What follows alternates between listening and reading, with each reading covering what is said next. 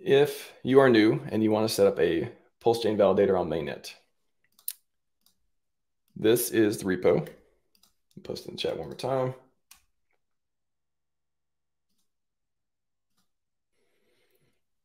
So this is where the guide, this is where all the content is, this is where all the scripts are, automated most of the process of setting up a validator. So in this repo, validator setup, so you just have a script, and you run the script, and it sets up almost the entire process.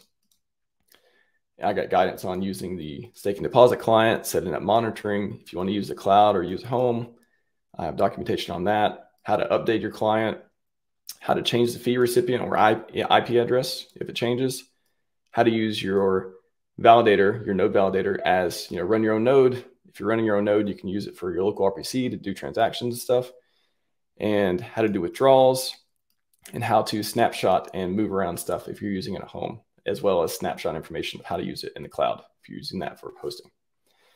So before I did the video on testnet, this is, the instruction has been updated a little bit for mainnet, but it's mostly the same, just a few things that make it a little bit easier. And the first thing you want to do is run the script. So we'll do a quick walkthrough of the script and see how that works. But first, you need hardware. So let's just start there real quick. Not going to talk much about hardware, but essentially there's validatorstore.com, and that is a community-run site by David Feeder, and he is supplying some validator kits with some pretty good specs. These are above the minimum, in my opinion, so very good for not having problems and all that stuff. And we'll talk about minimum specs in a minute as well. But validatorstore.com, if you want to run it at home, of course, you can look at the minimum specs and use your own computer or server and stuff as well. But make sure you do meet the minimum specs. We'll talk about it in a minute. If you want to use the cloud, I have instructions on using AWS, so you can run validators in the cloud if that's your thing. There's pros and cons both ways that I've discussed at length on the different security nuances and stuff as well. And yeah, like I said, there's benefits both ways, but you can use the cloud or run a validator at home. So we'll look at the minimum requirements real quick, and there's a table of contents on the wiki that allow you to go through this. So you click on hardware. So the minimum requirements, 32 gigs of RAM, 2 terabytes disk, and plenty of processing power. That could be a quad core, Xeon, Ryzen, 4-8 vCPUs if you're using AWS. And on AWS, the specs that would match that is a M2 2x large server. If you're choosing an instance to spin up a server, to spin up instances, just AWS way of saying it. And if you're running at home, maybe you want to get a battery backup. If you're running in the cloud, no need. They take care of uptime, bandwidth, all that stuff.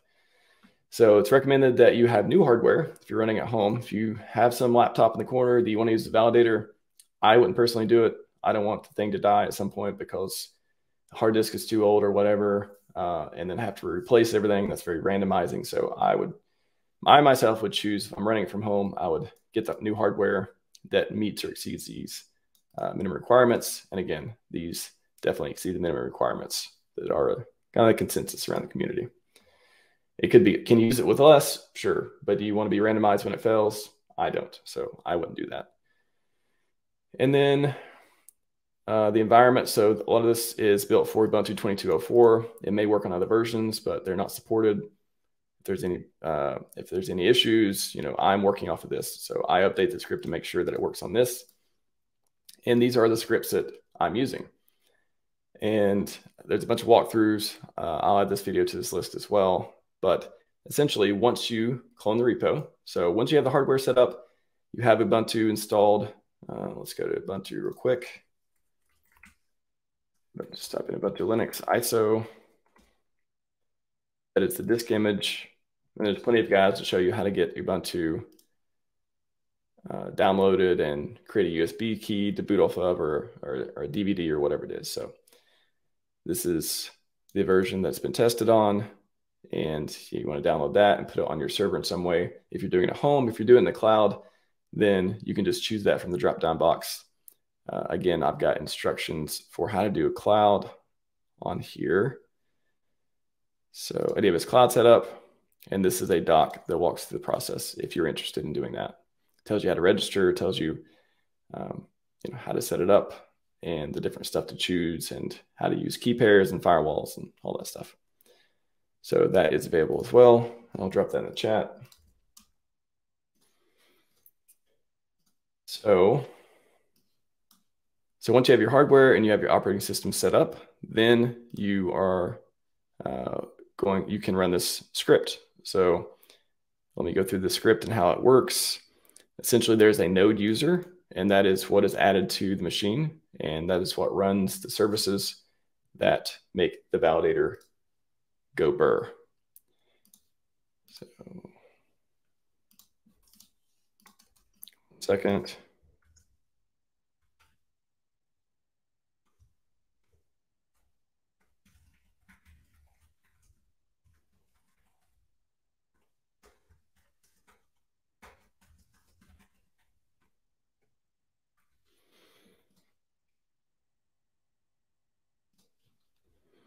So the node user does that, and then these are the app packages that are required in order to set everything up.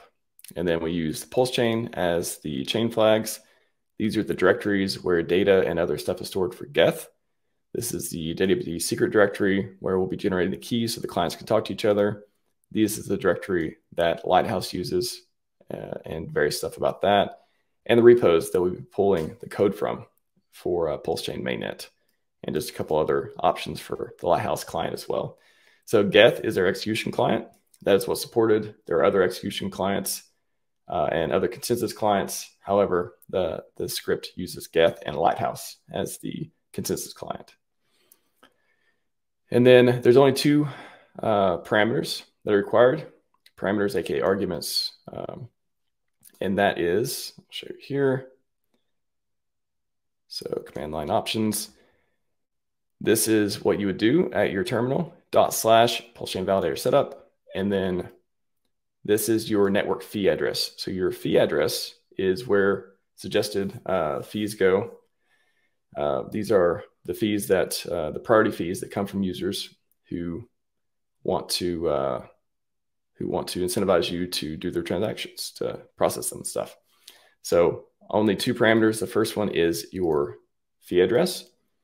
And this is, again, an Ethereum address that you own, that you want to you want the network to send fees to, that your share of the fees at least. And then your IP address, your server IP address. Now these may change. So IP address more likely than this. This was, if you want to change it, you can. I have a script to do that in the repo. This may change from time to time. If you don't have a static external IP address, this could change. So if it does, there's a script to update that. I'll mention that in a few minutes as well. So once you, that's how you run it. And I'll just quickly go through. Step 1, it installs requirements. Step 2, it adds the node user. This is what's running your clients. Then it also generates the secret, stores that. Step 3, it sets up Geth. Does a bunch of stuff here to make that work correctly. Builds everything, pulls it down, builds everything. And then it gets Geth into a system service that we can easily control. And we'll talk more about that in a moment as well. And then step 4 sets up Lighthouse. So similar thing as Geth, but it is setting up our consensus client. Lighthouse does a few tricks here. Lighthouse has two processes. It has the beacon service and it has the validator client. So it sets up both of those services. And then step 5, setting up your firewall.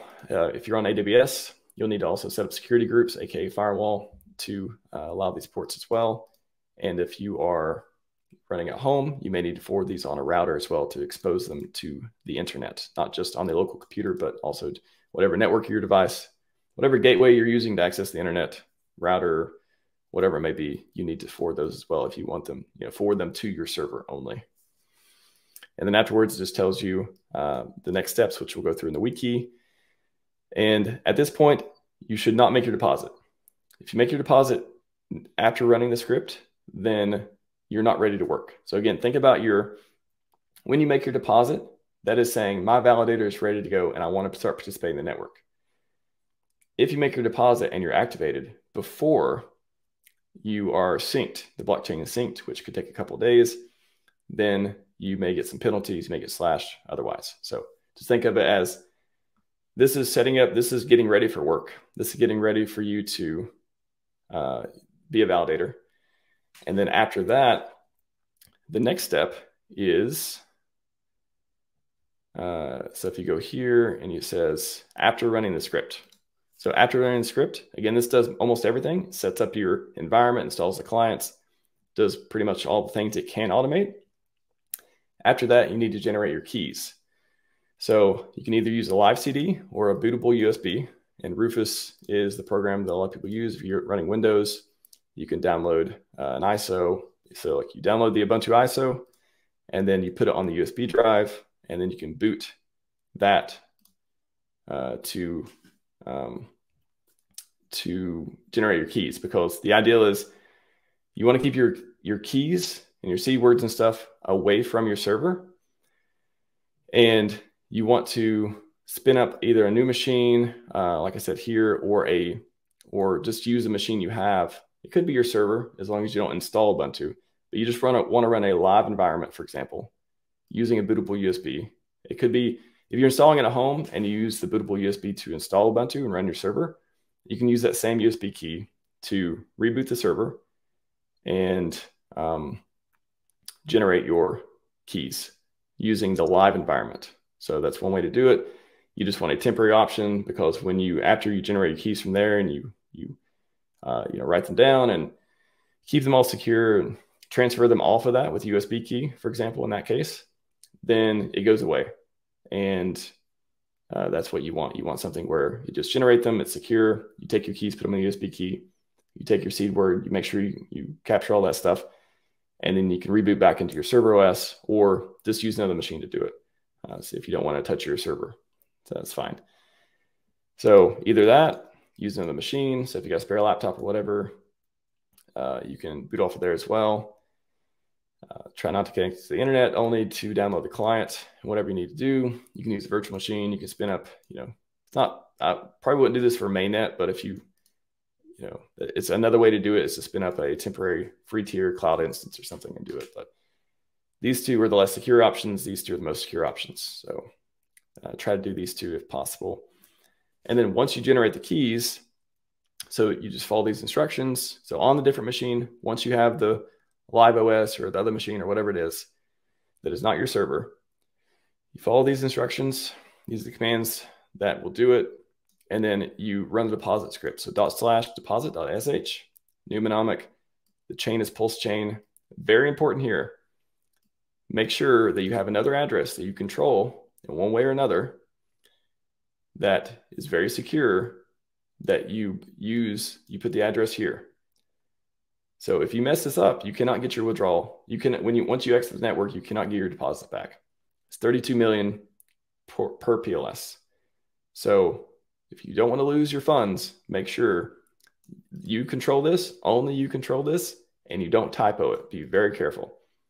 There's only certain parts of the process where you need to be extremely careful, and this is one of them. So make sure you enter the correct address that you own the keys to. So one day, if you're done validating, you can get your 32 million per validator back. So once you run the script, it'll ask you a bunch of questions. It'll say, English, like what language you want to use, and then it'll ask you how many validators you want to run. Now, when you run the script, the script you just ran has nothing to do with how many validators it can run. It doesn't pick your validators. You pick your validators when you generate your keys. So when you run the script, it's going to ask you how many validators you want to run. You can run 1, you can run 5, 10, 15, 100, 1,000, whatever. If you run, not a lot of people tested this or talked about it or anything, but if you run more than 50, for example, you may want to have you may want to up your hardware requirements. So instead of 32 gigs of RAM, maybe you want to do 64, stuff like that. Maybe instead of a quad core, at 2 gigahertz or something, you want to do 3 gigahertz, and you know what I'm saying. Just double your hardware requirements if you're running that much. If you have that much pulse to do, you can probably afford it anyways, right? So if you're doing 50 to 100, I would say double the minimum hardware requirements. I think that this would be probably okay if you're running that much. I don't know if David has talked about his recommendation on that. He may have in a video, But if you're running more than that, maybe this works. Again, it's hard to speak on it when, and not a lot of people would speak on it, right? Because then people know how much you have and all this stuff. So just be careful if you're running that many. Most people don't have to worry about it. If you're running less than 50, then the minimum or a little bit more, such as this, should work fine. Again, the network's been out not very long. We've had a test net, but it's hard to come up with this official information. A lot of it is just based on experience and what we want to share. So once you generate your keys, you need to get them. So step one, after you run the script, there's 3 things you need to do. Step one is spin up another machine, that's a secure machine somehow, using these options, and generate your keys. Okay, so spin up the machine, generate your keys. Once you've done that, you need to copy your keys over to your validator server somehow. So, for example, there's a few different ways I've listed here how to do it. You can use a SCP to copy them over the network. You can use this base64 trick on how to do it. You can use USB. So a lot of people probably just use USB method where you just plug a USB stick into the machine where you generate them, copy things over. Don't copy your seed words or anything. Those are offline. Those are something you write down and take care of and all that. But you need to it's going to generate a folder called validator_keys. And you want to copy that folder onto the USB key if you're doing it at home, and then take the USB key, put it in the server, and then copy them over from there. Once you copy them over, so again, that's step 2. Step 1 is generate them. Step 2 is copy them over. Step 3 is import them. So once you copy them over, these are the commands, assuming your validator keys are in here. So if they're not, so wherever your validator keys are, you want to put them in the node home directory. So run these commands as if you were in the directory where validator keys directory is. You need to be in that directory, because this copy command is saying, copy the directory validator keys to home node. Make sure you're in the directory with validator keys, or else it will not work. You'll be very confused. But that's how this works. This is a copy command. It's got to have this available to copy it. So wherever you copy them, make sure you're in that directory. CD, change directory into that directory, copy them over. So once you have them there, it's just changing permissions, and then run a shell as a node user. Once you're as a node user, you can import them. So again, step 1 is generate your keys. Step 2 is copy the keys on your server. Only your keys, right? That folder, this is your keys. These are your keys. There's a bunch of JSON files. How many validators you generated? There's a JSON file for each one, and there's deposit JSON file, which has a list of those, which you'll be uploading later. So step 3 is to import them into Lighthouse. This is the command to do that. So you're importing your validator keys that you copied to your home directory. This is home validator keys. Copying them in there. And then follow the rest of the instructions, enter the password, copy them in, and then go back to your other user. If you're at home, you may be whatever user. If you're on AWS, it's Ubuntu. I guess technically there's 4 steps. So generate your keys, copy them over, import them. And once you import them, then you can start your validator service and all that. And then you can make your deposit. So step 4 is make your deposit. So you go to launchpad.pulsechain.com and you click become a validator. Current APY is 28%. It's awesome. Wow, we've added almost 10K validators since the genesis. So it's 4,096, added 10K. That is impressive. You click become a validator. You go through all this. I'll actually read all this stuff. I've already read it, 50 times, so I'm not going to read it all, but read all this stuff. Make sure you understand it. A lot of it we went through in the guide, but this is a great checklist. So once you go through it all, you select your client. It's not really necessary. Go Pulse, because whatever you selected just kind of gives you information about it. But we've already set up all this stuff. And then we select the Lighthouse, and it tells you about the Lighthouse and different documentation here. And then however many validators that you generate deposit keys for. type that in. So if it's 100, then you need to make a 3.2 billion PLS deposit. If it's 1, you make a 32 million PLS deposit. You know, if it's 10, 3 and 20, you get the idea. So once you do that, now you provide your withdrawal address here, and that is something you just generated. So if we go back here, remember when we're generating the keys, we did withdrawal address. You take that same thing and you put it in here. So whatever it is, 0x, all that stuff. After you do that, this is just telling you the commands, we already generated keys and stuff like that.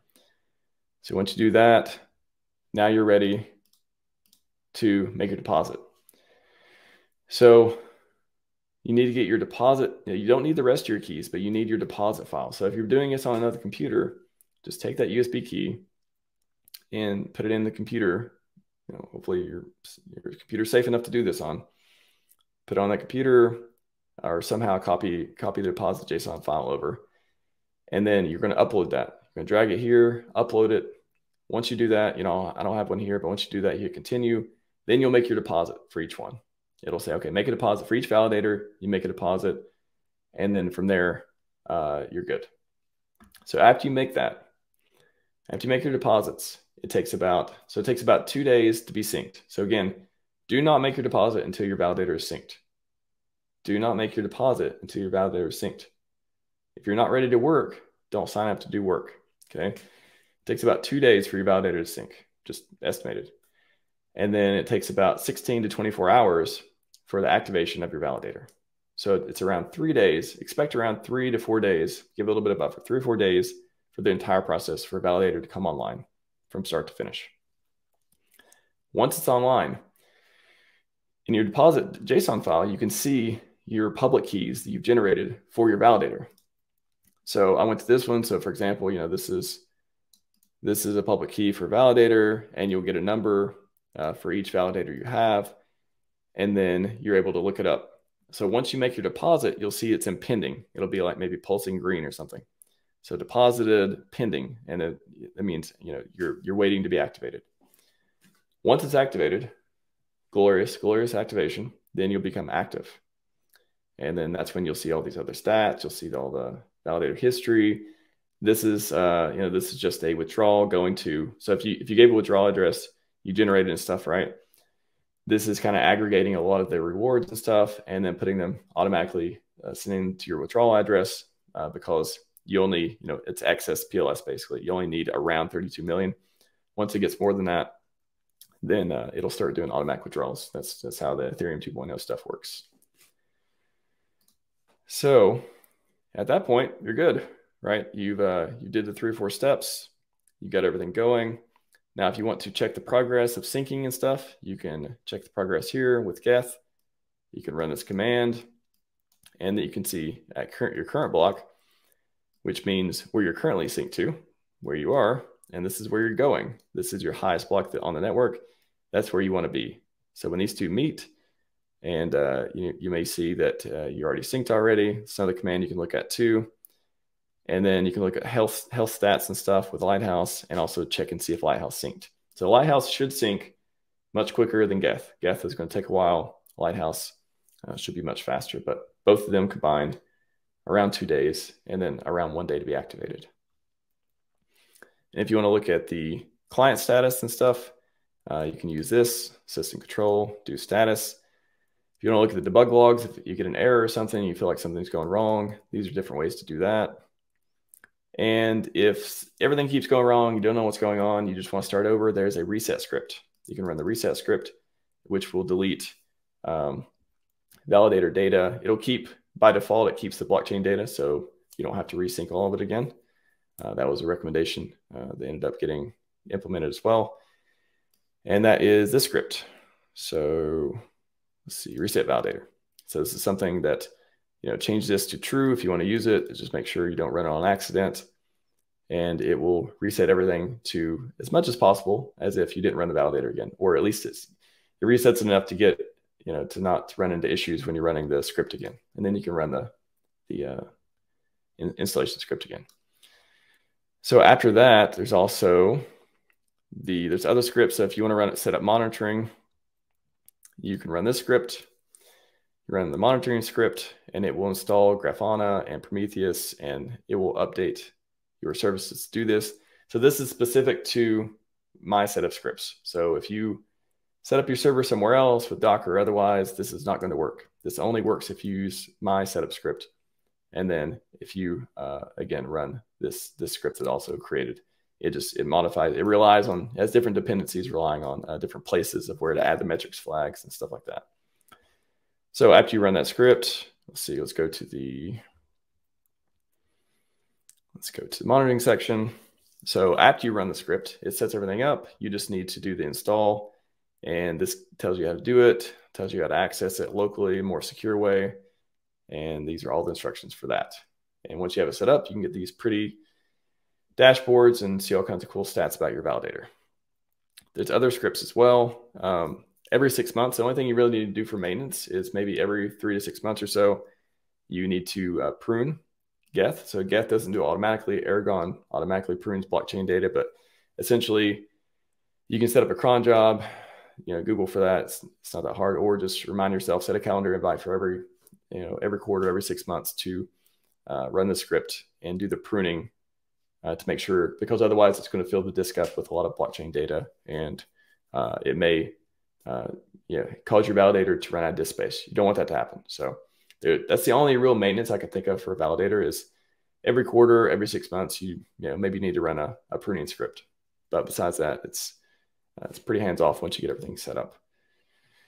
But you still want to check it every once in a while. You don't want to be, it'll show you in red here pulsing if there's for some reason you keep getting penalized or slashed or whatever. So there's, you can check this for every once in a while to make sure like something is actually not wrong with your server. So you can set that up. Again, I have a ton of docs. That's why I created a table of contents, because there's so much content here. Every once in a while, you may need to update your clients. That's the only other maintenance too. So if there's a big parameter change on the network or something big happens, you want to pay attention to what Richard tweets if you tweet something like that, or the devs otherwise. And there is a client update script in case of a big network update that it's going to cause your client to stop participating correctly. There's a script to help you figure that out. If you want to update your IP address, if it changes or something, there's a script to do that. All of them are pretty self-explanatory as far as that goes. And then that is the meat of it. After that, again, there's some networking stuff, security stuff that you may want to take a look at. There's the way it's set up, the script kind of does some security things too to make it better. At home, I would not plug this into my home Wi-Fi network that connects to all my other computers. If you're going to do it at home, I would suggest you do something like cascading routers, like a VLAN. Basically, you can plug in another router to physically separate the network, and your router is the only thing on that network, and it's away from all your other computers. Because if someone compromises your validator, hopefully that never happens to anyone, but if they do, you don't want them to have access to your home computer, your banking, all that stuff. So you need some kind of separation. If you do this in the cloud, that's one advantage. Cloud is completely separate from your own computer, so you don't really have to do anything extra for that. So you can learn more security. I did some different talks on that. Different guides and stuff out there. Gamma's got some stuff. TDS Lane, aka DipSlayer, has scripts as well. Different people doing awesome stuff. David Feeder has a guide/script as well. A ton of references. The FAQ covers some questions. So what kind of specs? What kind of, how long can you run more than one validator? How can you see stats? All that stuff. So feel free to go through that. If you need help, and again, I'm not really around for help that much. I try to help people when I can, but no expectations. The best place to hear people discussing questions and ask your own that you may get help on is t.me/PulseDev. And there's also Gamma DevOps chat as well, where a lot of validator stuff is going on. So I think that is about it. Withdrawals, you can go through that section as well at some point, but you probably won't need it anytime soon unless you really want to exit the network. and the different scripts here that just help you be awesome as a validator. So there's backups information. You can read about that in the backup section. There's just a ton of different details and walkthroughs and nuance and all that as well. So feel free to check that out. Again, I'll drop it in the chat. And that is the official repo. So good luck validating.